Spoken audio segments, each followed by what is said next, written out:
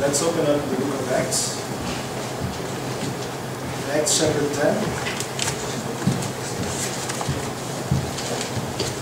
Martin.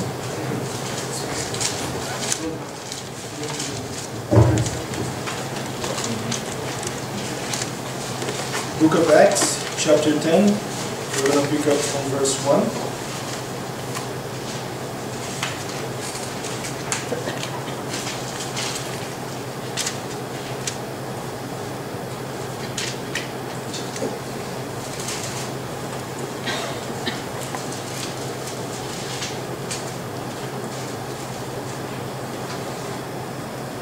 Acts chapter 10, verse 1. There was a certain man in Caesarea called Cornelius, a centurion of the band called the Italian band, a devout man, and one that feared God with all his house, which gave much alms to the people, and prayed to God always. He saw in a vision, evidently about the 9th hour of the day, an angel of God coming into him, and said unto him, Cornelius.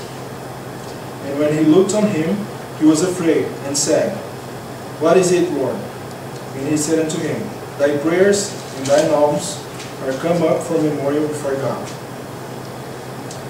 And now send men to Joppa, and call for one Simon, whose surname is Peter.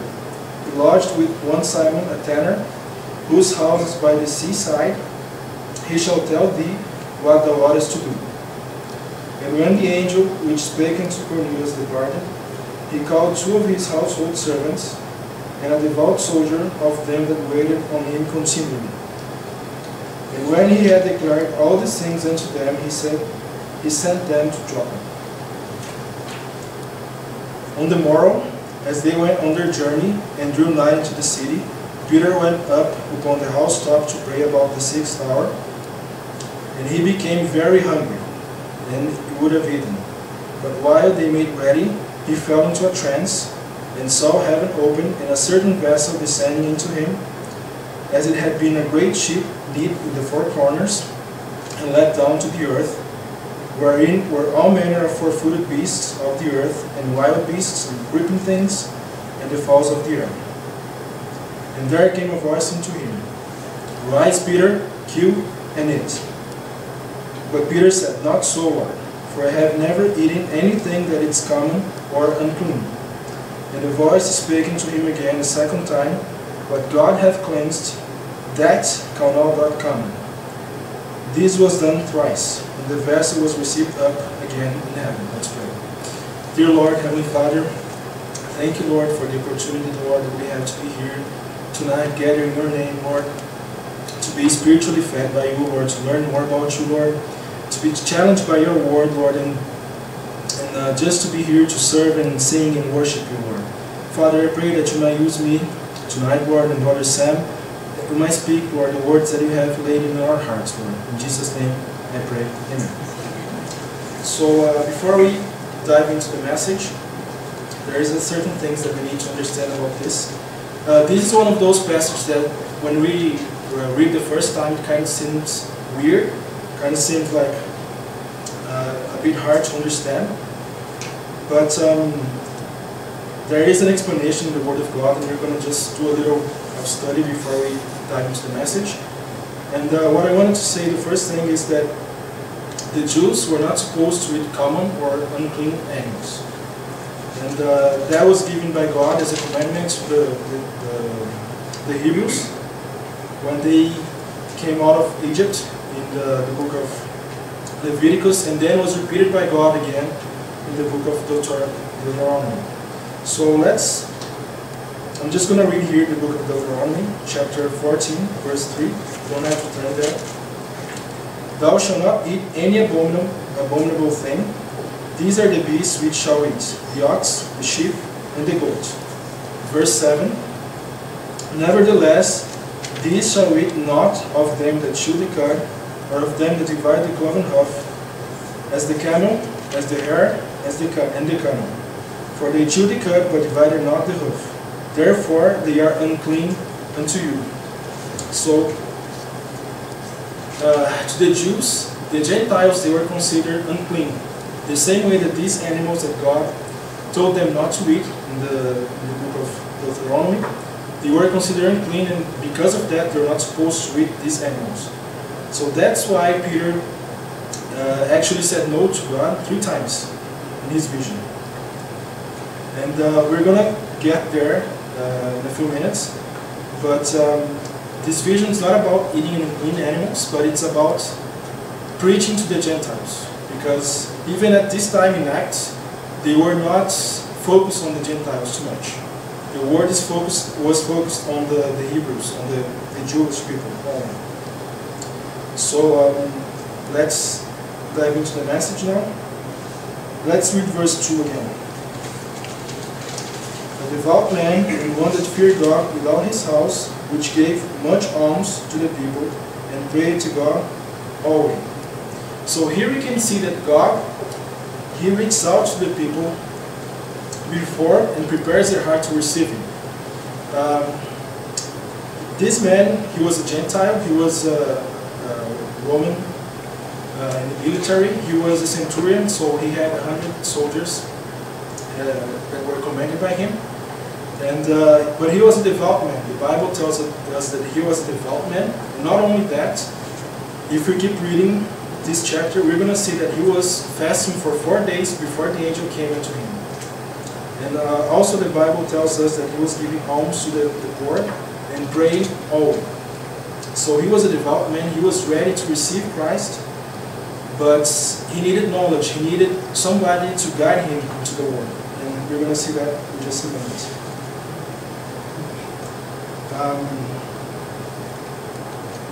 So I'm just going to read here John 4:35. You don't need to turn with me there. Say not we, there are yet 4 months, and then cometh the harvest. Behold, I say unto you, lift up thine eyes, and look on the fields, for they are white already to harvest. So here Jesus is talking to the disciples, and he's using a metaphor, a simple way to explain that the harvest he's talking about is not the harvest of the crop, but he's talking about the harvest of the lost that are ready to receive Christ as their Savior. And we can see from the passage, from this main text that we're reading, that Cornelius was one of those examples of those that were ready to receive Christ in their heart. So, beyond that, God works on both ends. He not just prepares the person that is ready to receive Him, but He prepares the one that is going to witness and preach to those people. We just read from this main passage here that Peter, he fell into a trance and he had a vision, and God spoke to him, telling him 3 times to eat of common or unclean animals. So this was the beginning of the preparation for him to preach to the Gentiles, because not even the apostles, the disciples, they were not even paying too much attention to the Gentiles. As I mentioned, the word was at this time, at this point in time, it was more focused on the Jews and not on the Gentiles. So let's read verses 19 and 20 from chapter 10. Verses 19 and 20. While Peter thought on the vision, the Spirit said unto him, Behold, 3 men seek thee. Arise therefore, and get thee down, and go with them, doubting nothing, for I have sent them. So here's what I was just explaining. God not only prepares the heart of those that are going to receive Him, but He prepares those that are going to preach and bring the message to the Gentiles. This is very important because sometimes we don't know what to say to people. I have this all the time. You know, when I have to talk to somebody, when I have to witness to somebody, sometimes I don't know what to say. But we need to trust God and understand that He's the one that puts the right words in our minds, in our hearts, to share with people. You know? And not always they're going to receive it. You know, some people didn't receive Christ Himself. So not always they're going to receive what we have to say to them. But we need to be comfortable and trust God that He's going to put the right words in our hearts to witness and to share with them. And there's also another thing. Sometimes you don't need to witness and give them like an hour of explanation about the Bible. Sometimes just one invitation, a simple invitation to come to church is enough. If we read from the book of John, verse 145 and 46, if you want to turn that with me, please. John 1:45 and 46.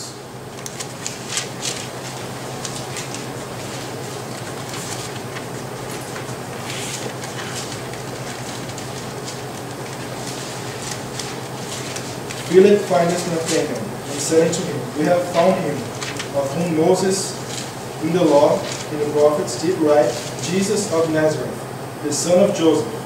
And Nathanael said unto him, Can there any good thing come out of Nazareth? Philip said unto him, Come and see. So this is the perfect example. Come and see. Now we might invite somebody to come to church, and they might say, you might tell them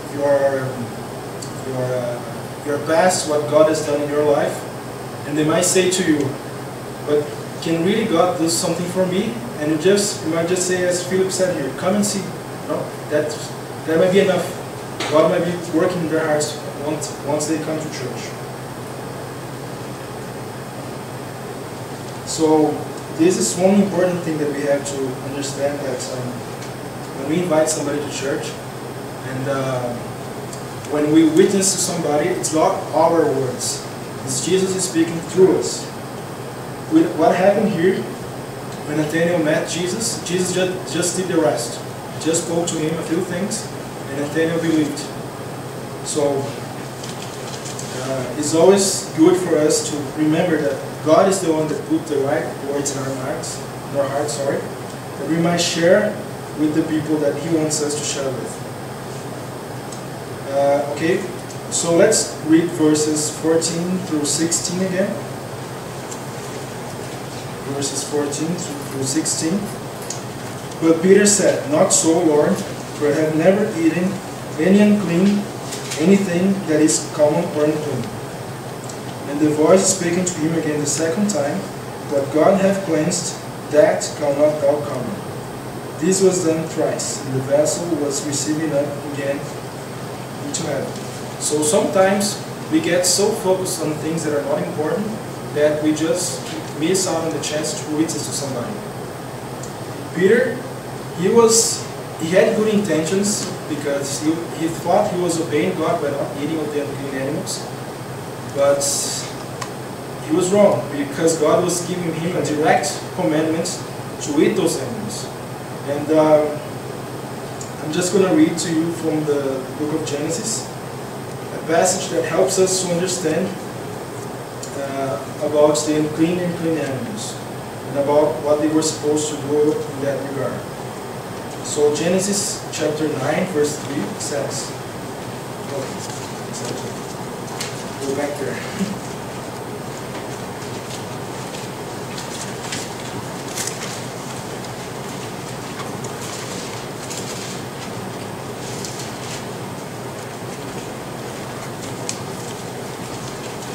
Genesis chapter 9 verse 3. Every moving thing that liveth shall be meat for you. Even as the green herb I have given you all things. So just to give you a background about this, here is when Noah and his family come out of the ark after the flood, and God is speaking to Noah and his family, and He tells them, every animal, every living thing is going to be meat for you. So from this time until the time of the Exodus, they were allowed to eat any animal that was on the earth. It's not that those animals that later became unclean were fundamentally unclean. They were unclean because God told them, this is meat for you, and this is not meat for you.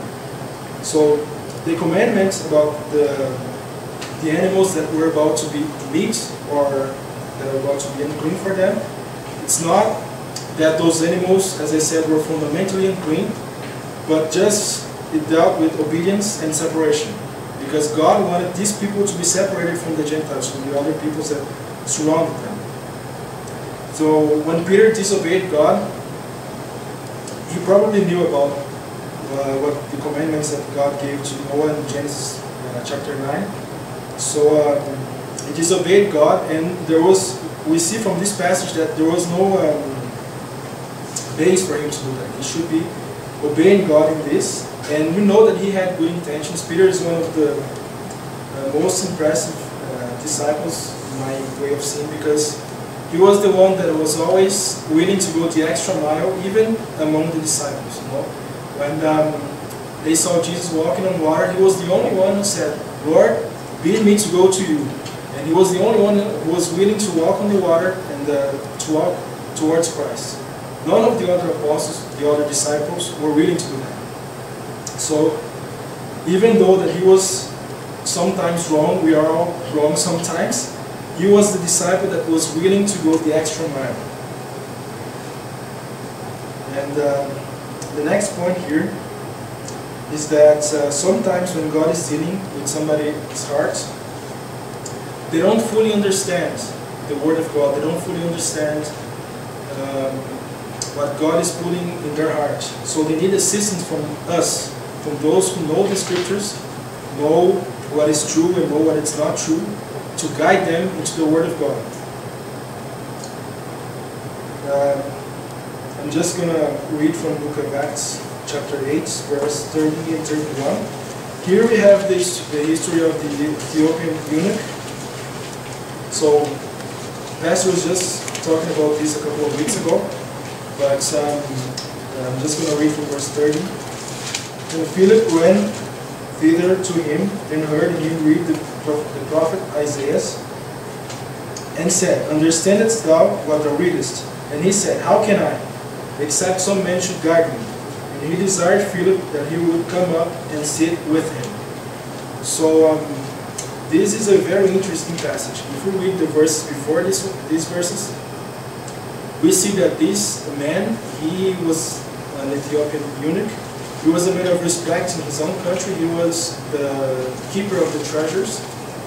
And I believe that he was really excited to go to Jerusalem and to worship. And he wasn't going only to worship. He was going also to find some answers, because he couldn't understand the Word of God by himself. So he probably thought, okay, I'm going to Jerusalem. There's lots of priests, masters of the law. There's lots of Pharisees. There are lots of people that know the Scriptures from inside out, and they can guide me to understand the Word of God. You know? But he went there, he worshipped, and nobody was willing to assist him and to guide him into the Word. So he came back pretty much frustrated, because nobody was willing to sit with him and guide him into the Word of God. We're just going to read verse 31 again. And he said, "How can I, except some man shall guide me?" And he desired Philip that he would come and sit with him.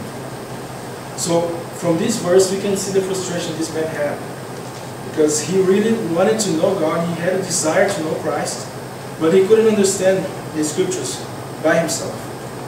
So he was willing that somebody in Jerusalem, somebody that knew the Scriptures, would sit with him and explain the words to him. But nobody was willing. And then the Holy Spirit, he directed Philip, to reach out for him and to guide him into the Word of God, the book of Isaiah, and explain to him and to preach to him Christ. And right after that, he received Christ and he was baptized. You know? His heart was white. It was white to harvest. He was ready to receive Christ, but he needed somebody to guide him into the Word. And that's our job today with the Gentiles. There's many people everywhere here in East Jordan, every place on earth, that God is dealing with their hearts, and sometimes we don't even know it. But there's a lot of confusion there. They don't know what is right, what is wrong. And if they try to go to the internet, they're probably going to get more confused, because there's a lot of bad things there. So that is what we should do. That's how we can help them to know the truth and to be free through Christ. So to conclude,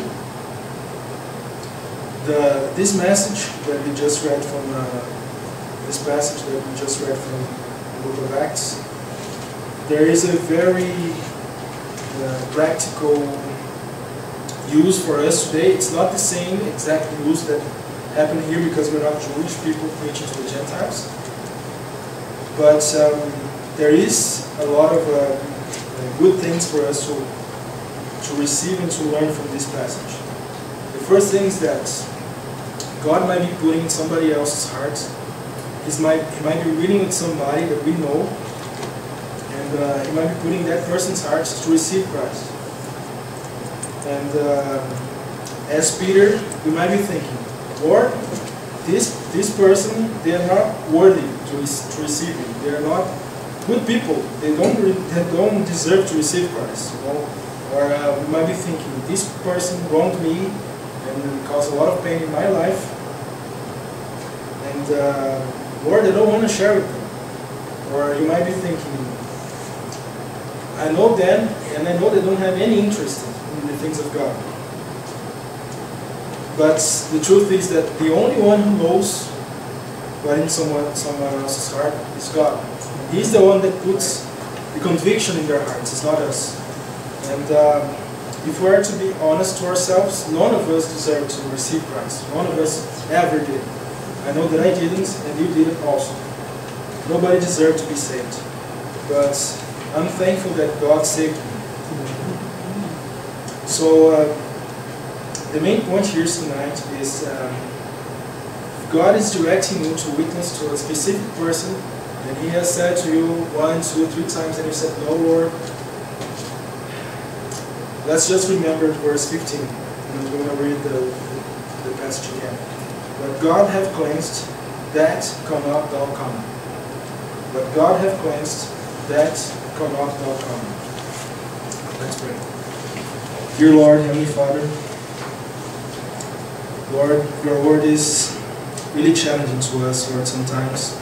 But we know that these words are words of truth, Lord, words of life, words of love.